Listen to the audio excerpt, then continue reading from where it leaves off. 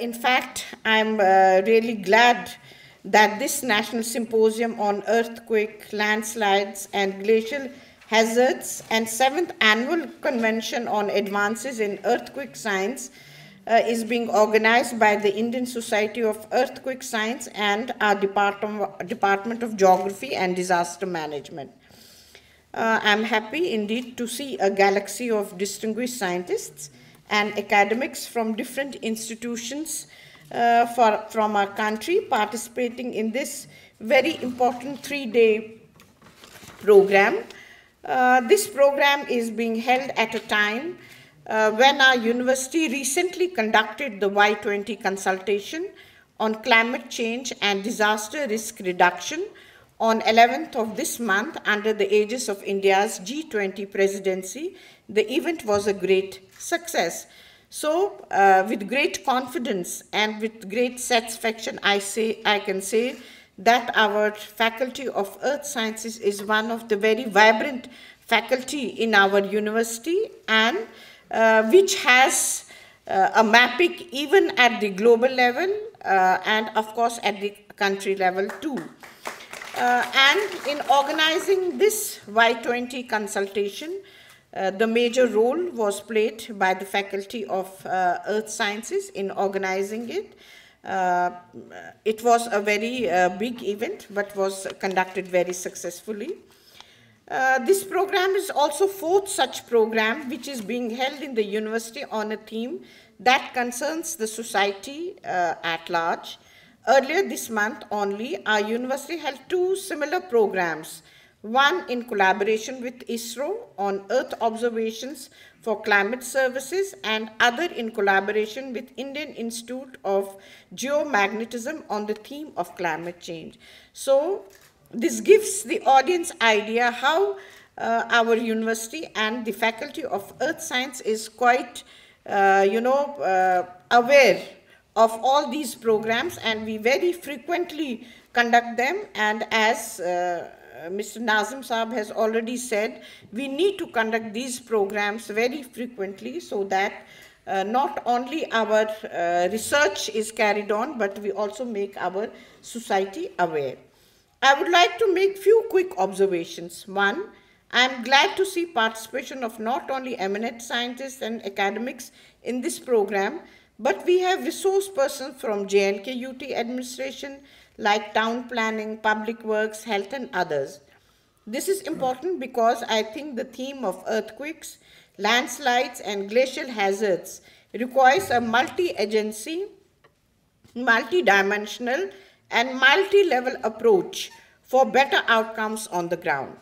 While universities can provide a platform for such important deliberations, it's equally important to foster collaborations with other line departments which are important for mitigation of disasters like earthquakes on the ground.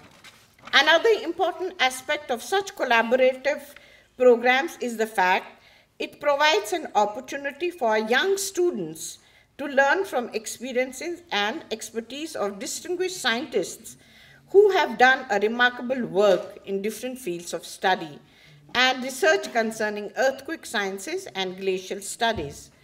Without such collaborations, it's very difficult to address new challenges confronting disaster management at several levels in view of the fact that it is a multi-dimensional issue and is not restricted to any specific area, but is a global issue now. And this learning by our students can go a long way in raising awareness in society on disaster management. Today, I think lots of people are conscious of impacts of disasters, but somehow it appears that we have not been able to consolidate this disaster consciousness and convert it into an opportunity to maximize disaster awareness in the society, as already it was said by one of the speakers. For this purpose, I think our students can play a great role, especially from departments like geography and disaster management, social work, law, media, and others. Because this theme is very holistic, and encompasses several social aspects which need to be taken care of during and after disasters. For example, how we reach to most vulnerable sections of society like specially abled, children, and women during and after disasters. How we can educate these special groups about disaster mitigation and management skills.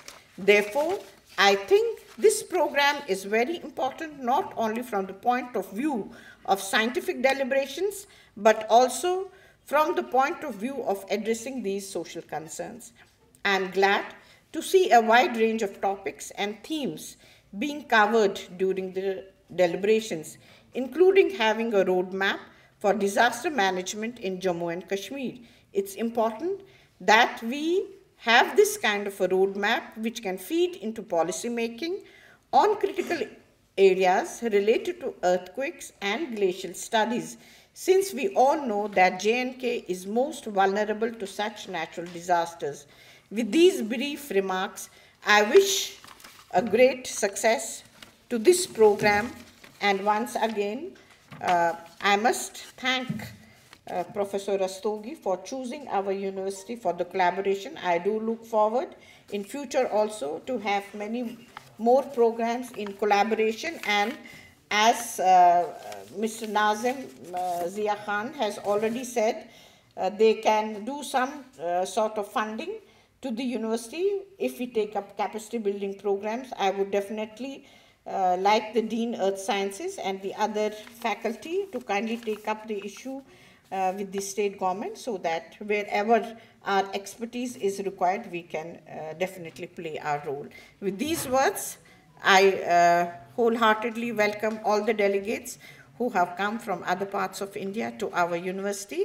I wish them a pleasant stay and great success to the event. Thank you very much.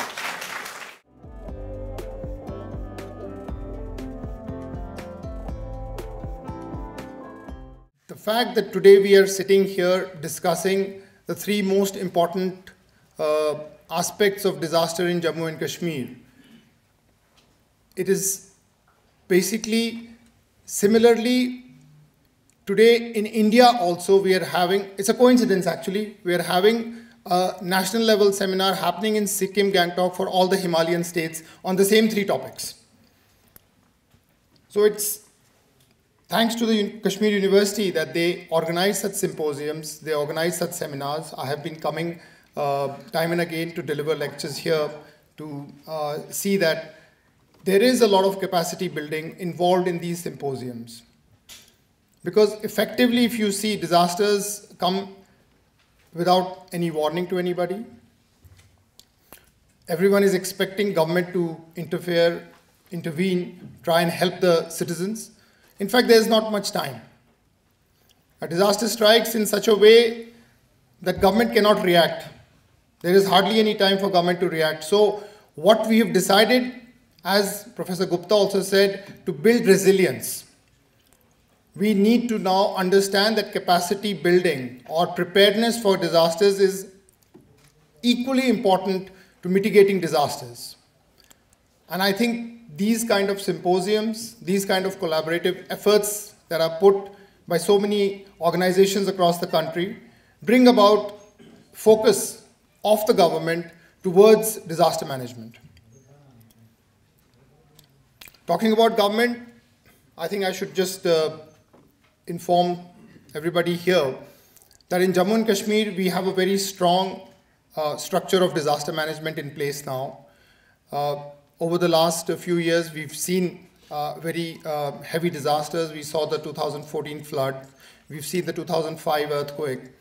And this has brought about a significant shift in administration to understand how to tackle disasters. So we have a three-tier structure in place in our SDMA. The SDMA itself is headed by the head of the state. At present, the Honorable Lieutenant Governor is the chairperson of the SDMA. So that shows the kind of intent the government has, that disaster management is such a serious topic that the head of the state is heading the SDMA. And then we have the structure coming down towards the divisional levels, because we have two divisions. So we have the divisional level disaster management authorities, headed by the Divisional Commissioner of Kashmir and the Divisional Commissioner of Jammu. And of course, then we have the 20 districts. And the Deputy Commissioner of each district is the chairperson of the DDMA, the District Disaster Management Authority. So if, just for knowledge sake, anyone says, who is the person responsible for any disaster that occurs in my area? So it is the Deputy Commissioner actually who's officially been designated as the authority to look after disasters. So a lot of people come about, a lot of the students in fact, because the DM students, those who are undergoing the course here, they're very much keen on getting some kind of a job, some kind of this thing with disaster management authorities. Yes, we are certainly looking into that also, and I'm happy to inform that the SDMA has recently approved for recruiting disaster management consultants, disaster management experts in government. So hopefully you will, some of you, if not all, some of you will be part of my department. You will be shifting over from this university to my side. The thing is that in J&K, we were also fortunate to have a very strong police force. And this is where the SDMA thought that why not to utilize this force. And they have created 2 battalions specifically for disaster response, and they are known as the SDRF Battalion 1 and the SDRF Battalion 2. So full dedicated battalions given just for disaster relief. And that has made a large impact, because every year we have the Amarnath Yatra. You know, it takes place at such a place that the entire the geography, if you see, of Baltal as well as the Chandanwadi side, they are very vulnerable to flash floods. They're very vulnerable to cloudbursts. They're very vulnerable to GLOF, as we are talking about. Last year, in 2022, we had a major incident. There were almost approximately 14 lives that were lost, the Yatris, because of the event that occurred. It was a cloudburst, flash flood followed, and it swiped off all the tents and accommodations that had been made along the route. But what did not come in the news, you might have heard that 14 people lost their lives. What did not come in the news is that at that very moment, there were 22,000 Yatris on the route. It was a massive tragedy that would have occurred had the SDRF deployment not been in place, and those boys have actually rescued that number of people. 22,000 number of people were rescued. Otherwise, the proportion of the tragedy, we would still have been having a memorial day today for that particular day had it not been. So, you know, in my department, I tell the media people, they come and interview me sometimes, I tell them that this is one department which should not come in the news. Because whenever there is a news about a disaster, that means something has gone very wrong. So most of the activity being done by my department will not be talked about. As long as it is not talked about, that means we are doing a good job.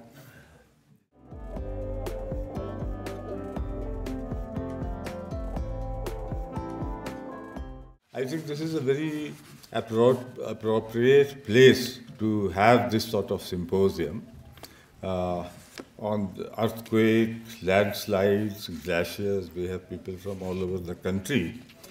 Particularly if you see the geology, being a geologist, I can say that we have huge deposit of karevas.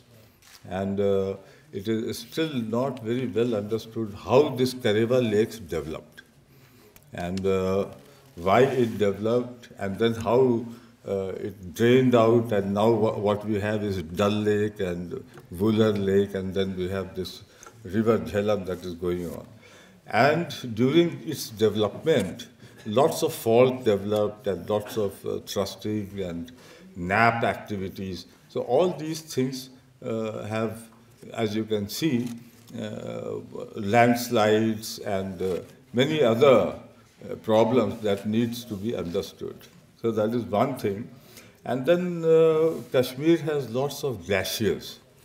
Okay, so to understand the glaciers, how the health of the glacier and how they are going to behave, because not many of us know that there are lots of high altitude lakes or glacier-related lakes.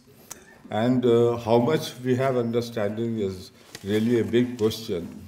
So this is a big challenge for the local students and the teachers of this university. Professor Ramshu, unfortunately, he is unable to come because they have been working, and then definitely our Department of Geography, Sultan Sahab and his group and Parvez. So I expect, as our Rastogi Sahab has suggested, I am very, very strong opinion that we should try to bring this to a level of center of excellence. Whatever help will be required, and definitely Dr. Mishra is there, whom I can always request to come and help from the MOES side. Okay, so we should try to do that. Similarly, there are also problems of flood. Whenever there is rain, even normal rain or a bit of rain, yesterday I was just seeing that the river has gone up. Okay, so it's because of and then there are possibilities of flood. So why there is flooding? Because there was indiscriminate deforestation and lots of loose material, or erosion takes place when you cut the trees. And they are all filling up the lakes and the rivers, so they are becoming shallow. So even when there is normal rain, there are scare of flood. So all these factors, I think it is very, very important that the local earth scientists, both geologists, geographers, geophysicists of the country should get together, and then the local students and teachers should get together and try to understand, do research on this, and this will be very, very important thing. So from that angle, I think this is a very important seminar which is going to happen, and many people who are not from Kashmir will also know and take interest in looking after these. And definitely I would request Nazim Sahab to give all the support to the university and such research activities in the UT of Jammu and Kashmir.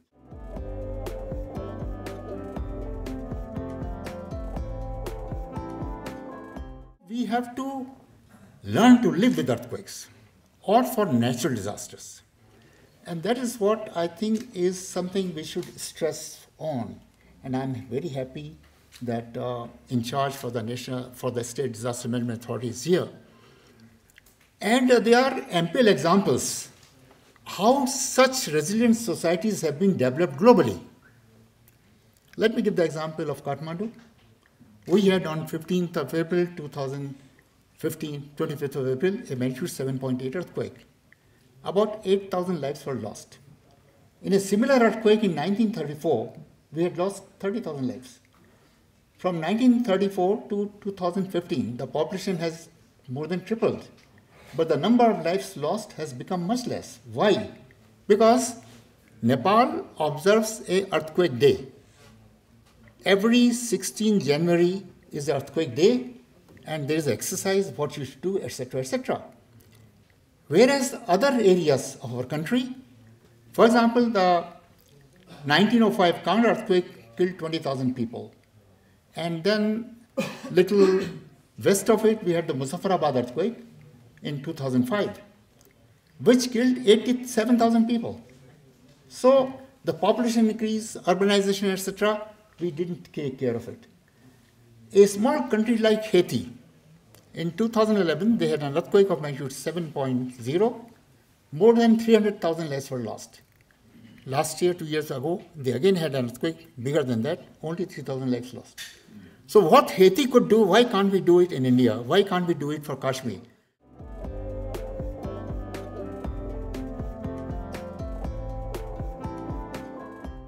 A very good morning to all of you present here today. It is indeed a matter of immense pleasure for us to welcome our esteemed guests and dignitaries to this National Symposium on Earthquake, Landslide and Glacial Hazards and 7th Annual Convention on Advances in Earthquake Science. The symposium and convention are being jointly organized by Indian Society of Earthquake Science, ISES, and the Department of Geography and Disaster Management, University of Kashmir, from 25th to 27th of May 2023.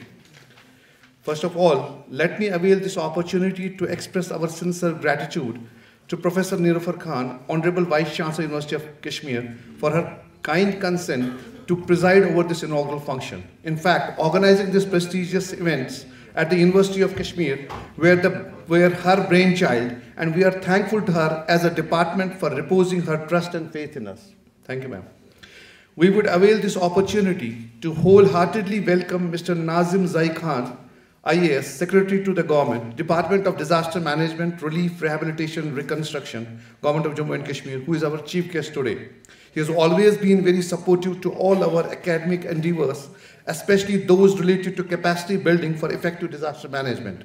We welcome you, sir, with this hope that we would continue to work and collaborate together in future also in order to build a disaster resilient society. So we are privileged to welcome Padma Shri Professor Harsh K. Gupta, ex-member National Disaster Management Authority and ex-secretary Department of Ocean Development, Government of India, whose presence here today is a blessing for all of us. Thank you for being here, sir. We warmly welcome Professor Talat Ahmed, our guest of honor today, for his esteemed presence. He has been an epitome of encouragement and inspiration for the geographers, geologists, and other earth scientists. Sir, we are privileged to have you here today. We also welcome all other respected delegates from various research institutions, organizations, universities, and government departments, etc., who have traveled all along from the nook and corner of the country to attend this national symposium. We have a galaxy of intellectuals and academicians who have come from all corners of the country. And we, as a Department of Geography, I would basically just apprise our august dignitaries on the dais, and then on the dais and off the dais. So Department of Geography and Disaster Management is a department which has been established in 1979. And then it has been offering two programs, degree programs, PG programs, one in geography and another in disaster management. And under the able guidance of Professor Talat Ahmed Saab, we started this journey in 2012 in disaster management. In 2014, we upgraded it to a postgraduate degree program, and since then, this department is trying to establish its credentials among the committee of departments, disaster management departments in the country. And we are striving hard so that we could basically project this department as a center for excellence. For that, we will be submitting certain proposals to the different agencies. And we hope all these august dignitaries would be helpful to us, and they would basically hold our hand and help us in acquiring that center for excellence status in the country.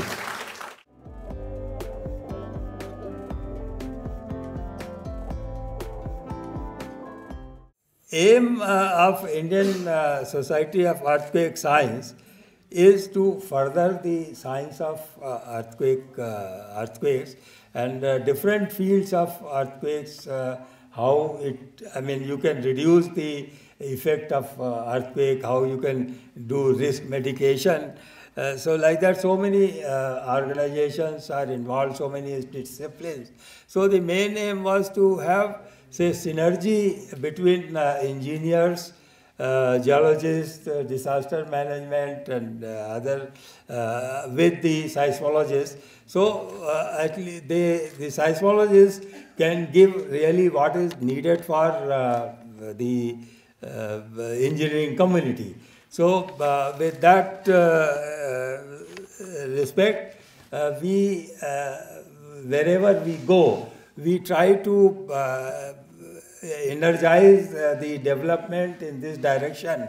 I will give an example that in Gujarat, Dr. Sunil Chopra, director, is here. Doing so many studies which are needed for this, we made several, hazard maps, say like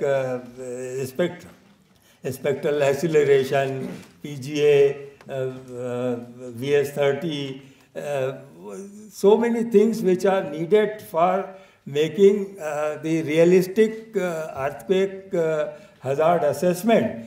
they should be there. So I suggest that in the university, maybe as Professor Parvez was telling, we should have some kind of, center can be opened, say, for these kind of studies. And also it can be developed later on in a center of excellence, because you need here expertise, here you need the awareness, and you need the maps which can make the earthquake resilient society. Seeing the future, so much high development which is going on, there will be demand for making maybe more high-rise buildings and things like that. So we need to have, this is necessary for the state, and we should have that.